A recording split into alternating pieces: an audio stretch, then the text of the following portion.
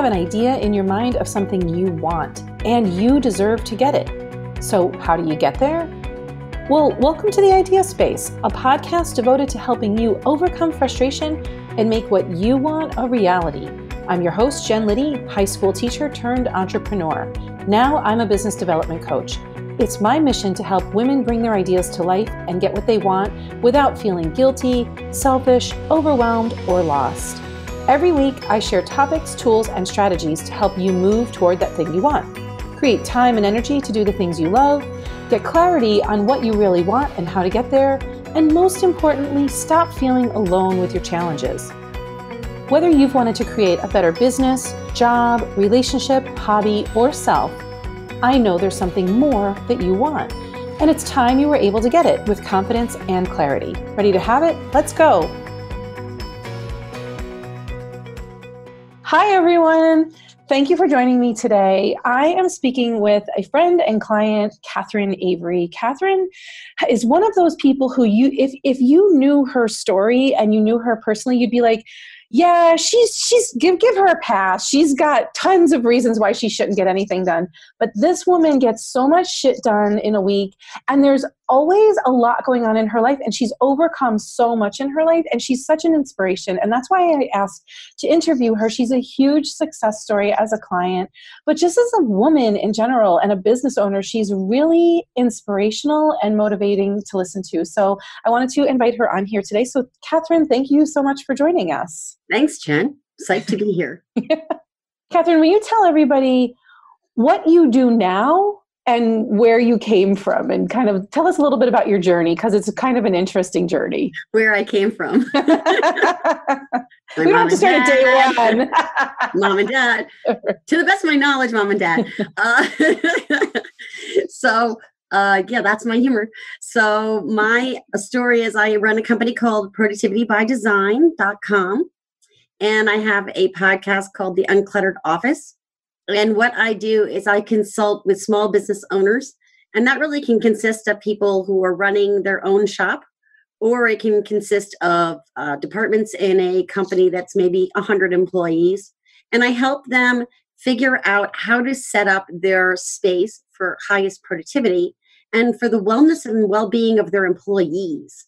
So it can be everything from choosing a better ergonomic chair to teaching them how to get organized. So actually sitting down and showing them a finding system that I learned through productive environment. So I'm a certified productive environment specialist, taking training to do this. And I have an interior designer certification. And if you go way, way back in my history, I have an MBA and worked in corporate America. So I've kind of been around the proverbial business block. Right. So you really understand from the inside the struggles of an executive and a team when they are disorganized, and what the costs are of being disorganized. Can you talk a little bit about why it's so important, like why your work is so important in the world? Because it's more than just a clean desk, right?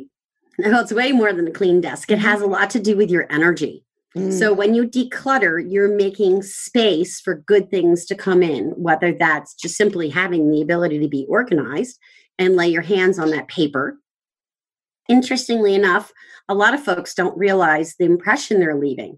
So one of the great tricks I learned when I was in the world of interior design and real estate was to walk out of your place and walk back in as though you were a visitor and not yourself.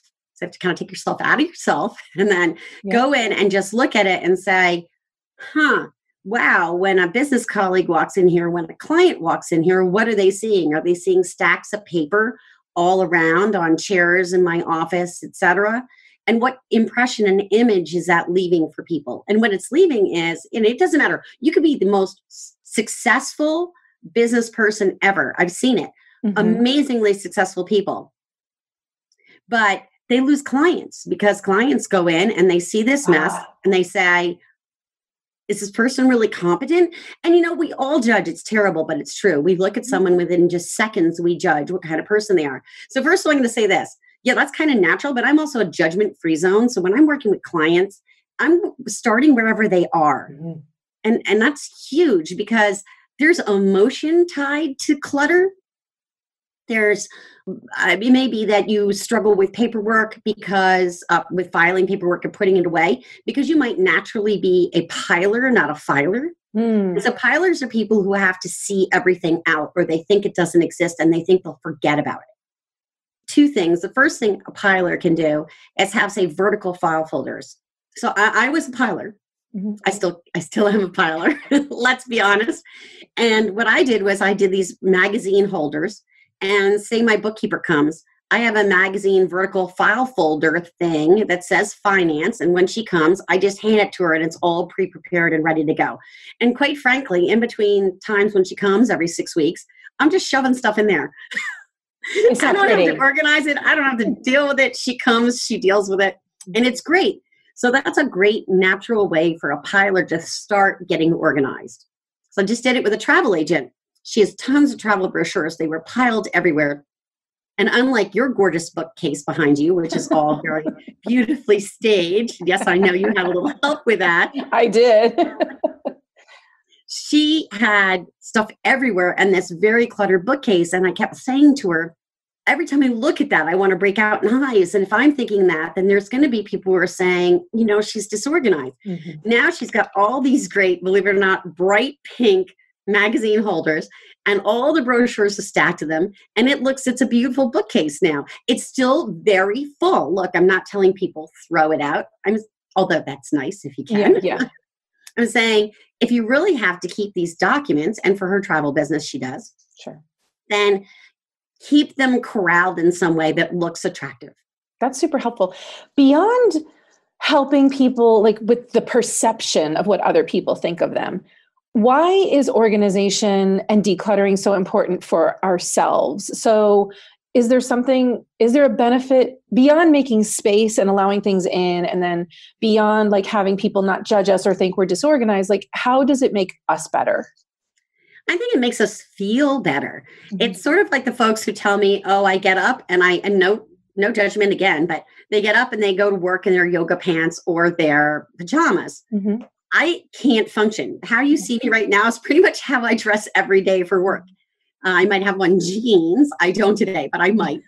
And because most of my work is done like this, where it's just sort of, waist up, neck up or whatever, so, you have to look nice from here up. Yeah. So your office is similar. When you walk in your office, you want to feel super professional, and you're going to feel more professional when you've got what I call white space. Well, a lot of people call white space. It's that creative open space. Believe it or not, clutter, we say, is a sign of a creative mind. Yes and no. One of the things I suggest to people is, yes, you're going to have a mess going during the day because you're working and you're busy and you're doing things. Once you have a system, and that's what I learn and teach from Certified Productive Environment Group, is that you can have an easy system where you put things away and you choose what that is. So it might be that you take 5 minutes at the end of each day to tidy your desk. I do. You might have, your to be filed section, and you do that every Friday afternoon. And you can take this to any scale. So I had a client in Danbury, and they had a system where different people it was a accounting company, were working on the same client files. And they were all put out in various office spaces, which meant, let's say, Jen, that you need Mrs. Jones's file and I've got it. You now have to walk in on me and ask for Mrs. Jones's file. We've now interrupted at least 10 minutes of your work time and 10 minutes of mine. Now imagine that happens 5 or 6 times a day with multiple employees, and you can see how quickly this adds up. And then you put dollar amounts on it. Like say your typical employee is paid, I don't even make it up, $50 an hour. You can quickly see how the numbers add up. Point is, we moved them to centralized filing. And one of the things they had was interns. And I said, I bet you pay your interns a lot less money than you pay your accountants. So what if your intern was doing the Friday afternoon filing, not all your employees? You've just got an hour back times 12 employees. Yeah. So you are helping people save money, make money, save time, and actually create energy and save energy. So you're really hitting time, energy, and money. If somebody hires you and you can help them see things in a new way, they get a huge return on their investment. Sure. And they also look at space.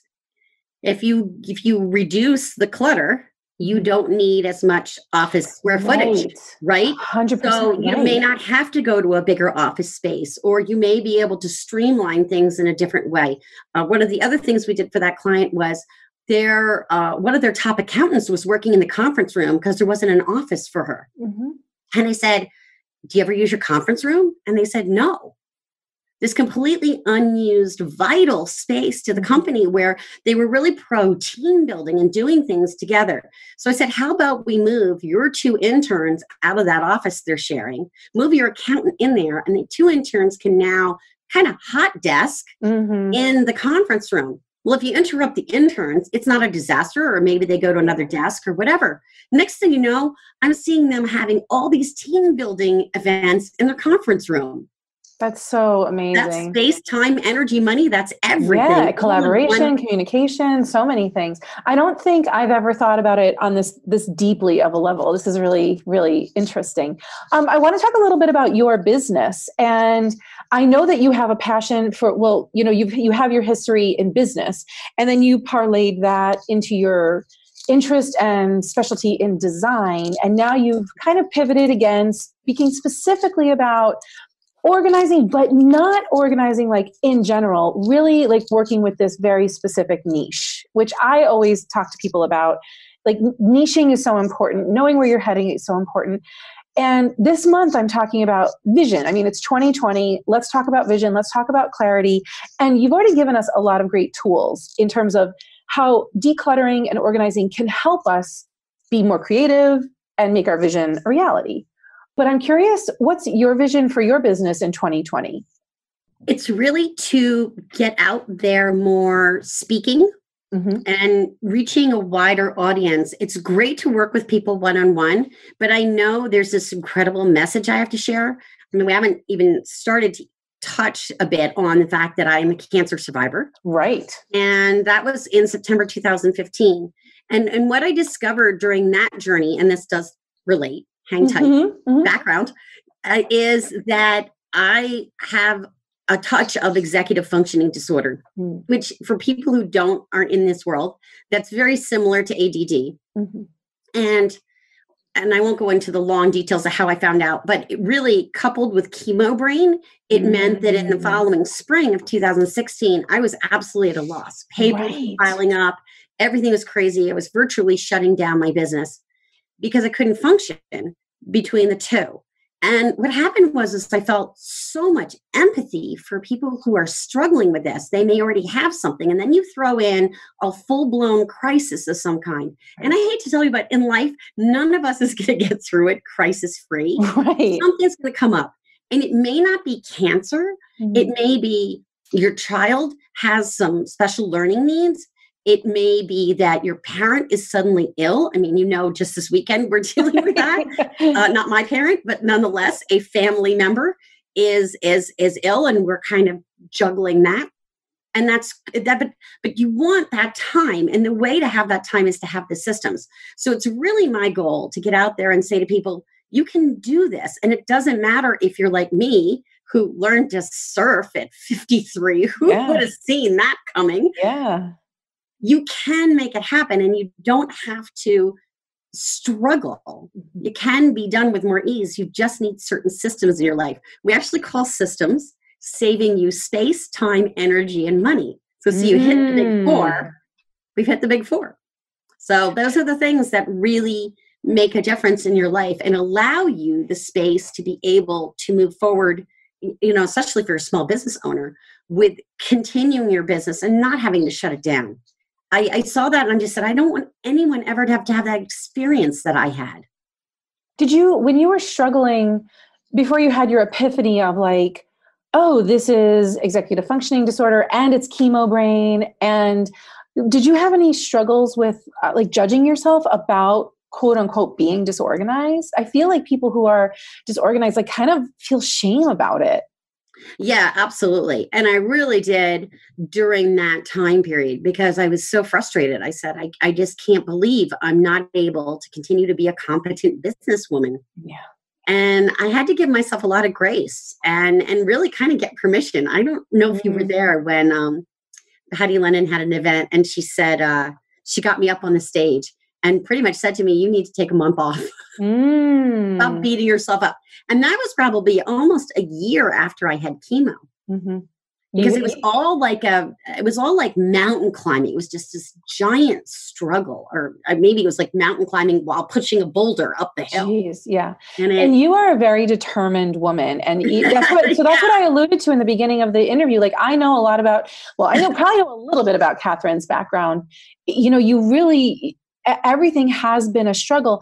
And in the last, but you keep moving forward. You keep, there's always a lot going on, and you keep moving forward. And I watch you get momentum because you move forward sooner and quicker and faster and easier now than I think you did probably a year ago. Certainly, longer ago, it was probably a slower climb. And in the last few months, I've really watched you have more fun with your business. And this this absolutely delights me. And so I wonder if you could talk a little bit about what you did to make business a little less arduous for yourself. I think a couple things. The first one was that I accepted that I don't have energy at night. I do have sort of a hangover from way back when, and I absolutely positively have to honor my body. And if that means at 1 p.m. I've got to take a nap, I to be honest, I do. A lot of nights my husband comes home, it's 5 o'clock, and I'm resting for 20 minutes because I know I've got to get dinner on the table and be there for my family. And I've put in a full day at work. And by the way, my work day starts at about 6 a.m. So it really, I'm up early. I'm an early bird. I love to work early in the morning. By the way, honoring your body's rhythms, if you can. I know some people are in a 9 to 5 and they can't. But if there's any way you can honor your peak times of the day, I do my best writing and my best intensive work at 6 in the morning. So I've learned to really schedule my day to honor those lower energy times. So like you and I booked this now because this is still in the high energy window for me. If we're having this call at 2 p.m. That's right. Or this podcast at 2 p.m., I'm collapsing on the desk. Yes. So at 2 p.m., I'm either out and about, meeting people, having coffee, and enjoying time with people one-on-one, or I'm doing sort of the busy work. We all have, who called it this recently? Administrivia. Was that you? That was me. Yeah. I loved administrivia. I'm so stealing that. It's yours. Totally stealing administrivia. Yeah. So I'll do a lot of that in the afternoon. And I just honor where I'm at. And plus I have a child who's a teen. Sometimes she needs to be picked up from school. Sometimes we need to run an errand or see a doctor or something in the evening, late afternoon, evening.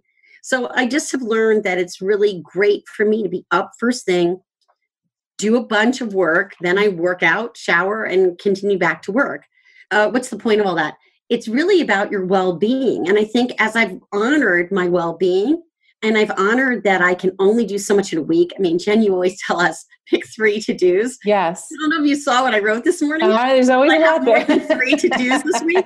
And I'm like, I feel frazzled and I need to step back, which I did this morning. I actually stepped back into the meditation and said, all right, I clearly need to clear the decks. Is that the word I'm looking for?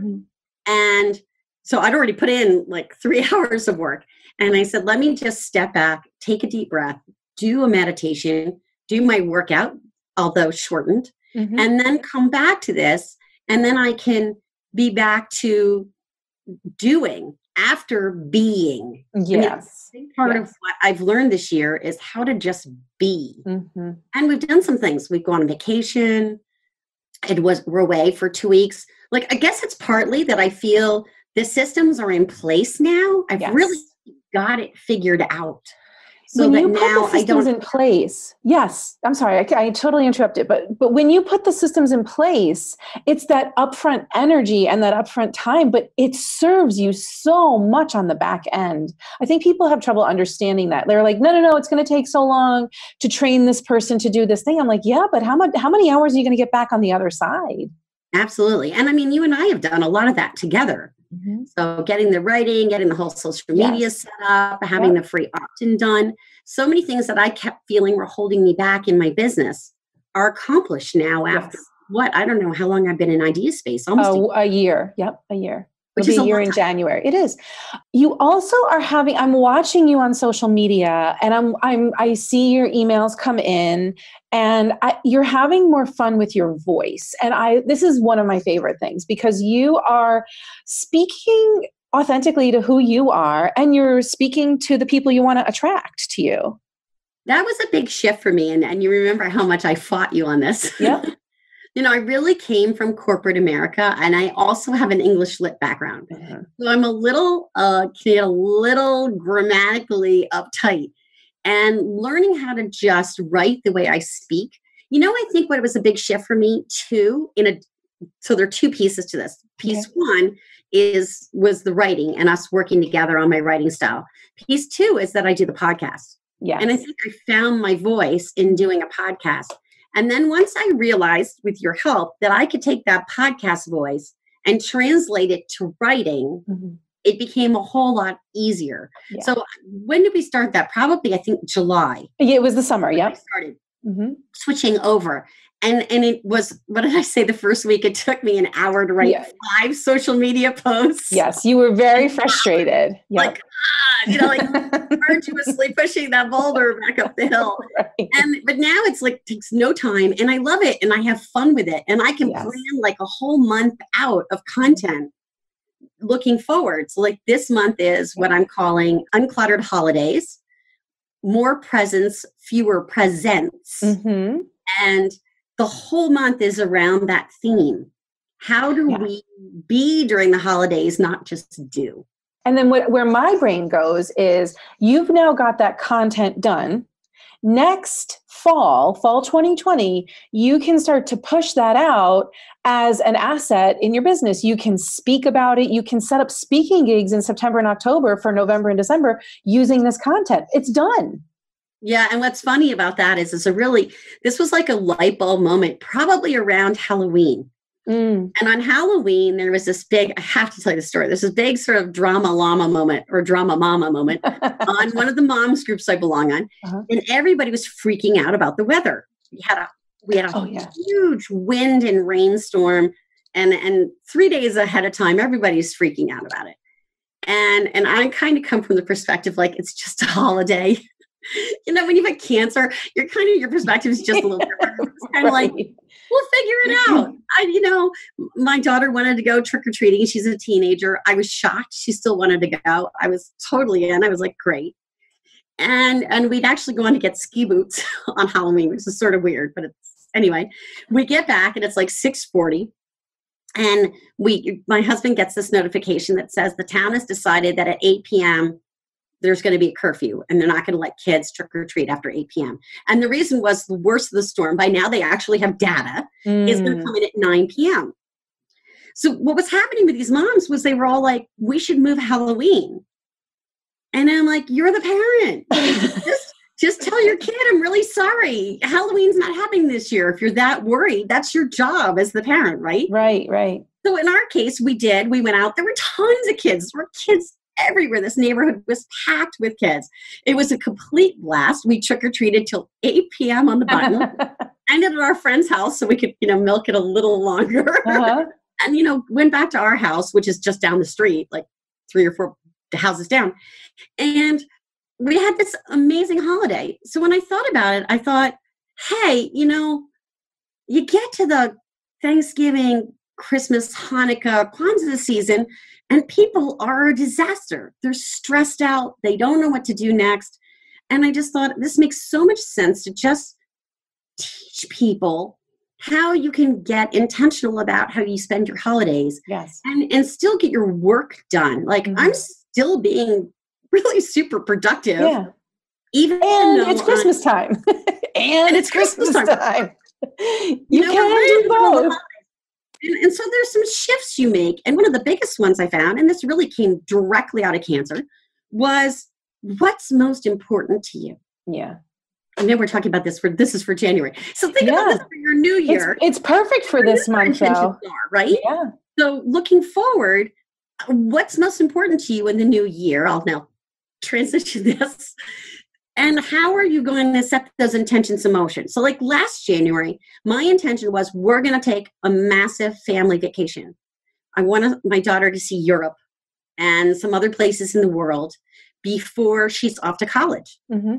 And, we're 3.5 years out. So TikTok. Yeah, right. So we did. We made this intention and we figured it out and we made it happen. That was a lot of, goal setting around January. When you're making your goals for the year, don't just be, I'm going to lose 10 pounds. I know. Fun. Something that really matters, right? Have a fun goal, something that lights you up and fills your soul. Like that's really where I'm at. And I think that's why I'm having fun in my business now, because that's my mission. I want people to realize, like, they get the systems, they have them in place, and they can have a life. Yeah. Well, I want to wrap up by saying one thing.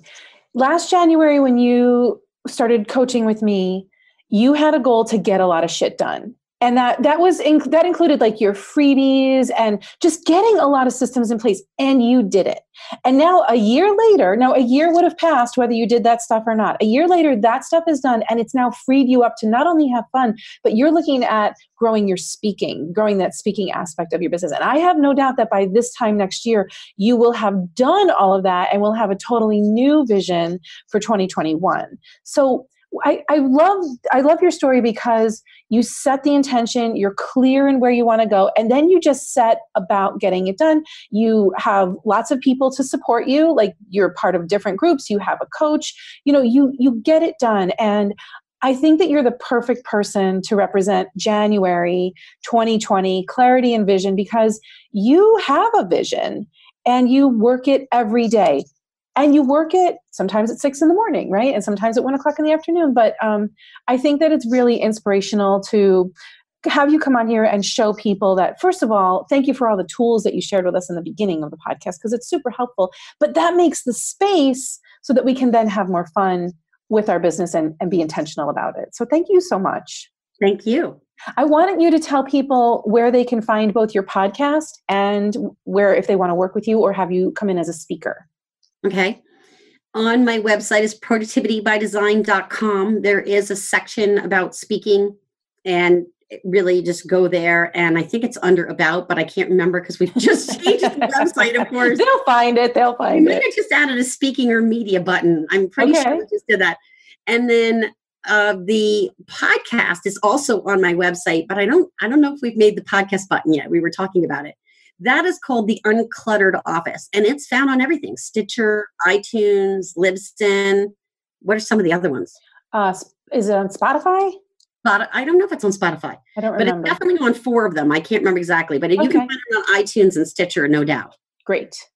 Well, thank you for your time today. This was really inspirational, but also educational. So I love that. So thank you, Catherine. I appreciate you. Thank you. Talk to you soon. Thanks for joining me today.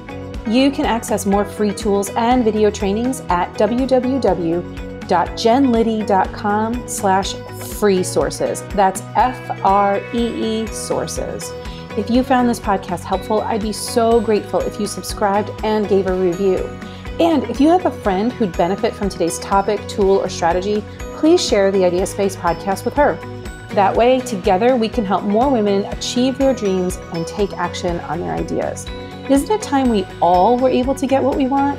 Join me next week, and remember, right now, all you need to do to make your idea a reality is take the very next step you know how to.